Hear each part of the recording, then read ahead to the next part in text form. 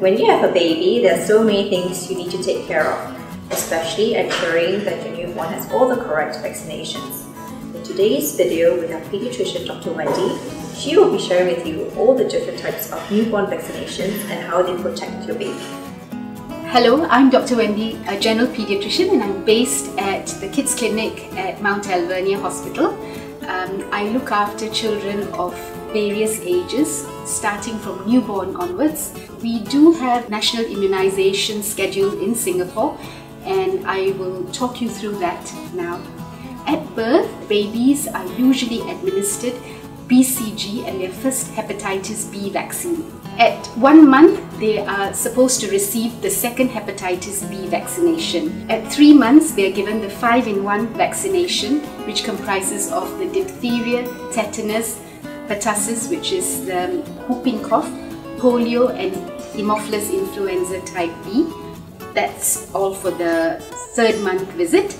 At the 4th month visit, they are given a second shot of the 5-in-1 vaccination and given the first pneumococcal vaccination. At 6 months, they are given the 3rd dose of hepatitis B, followed by a 3rd 5-in-1 vaccination plus the pneumococcal vaccination. That would be the 2nd pneumococcal vaccination. This takes care of the baby's immunization schedule for the first 6 months. Following that, the next vaccination is only due at the age of 1, when the child is given their first MMR or measles, mumps, rubella, and the booster of the pneumococcal vaccination. That's the 3rd pneumococcal vaccination. Then between 15 to 18 months, they're due their second lot of measles, mumps and rubella or MMR vaccination. At 18 months, they need to have their 5-in-1 booster vaccination. So this is a run-through of all the compulsory vaccinations that all children should be having from birth till 18 months, and the next lot of compulsory vaccination is usually only given at 11 years or at primary 5.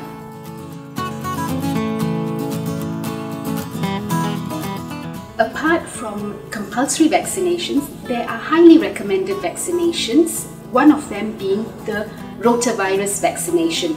This is an oral vaccination and is usually administered in 2 or 3 doses depending on the brand of the vaccine before the child turns 6 months of age.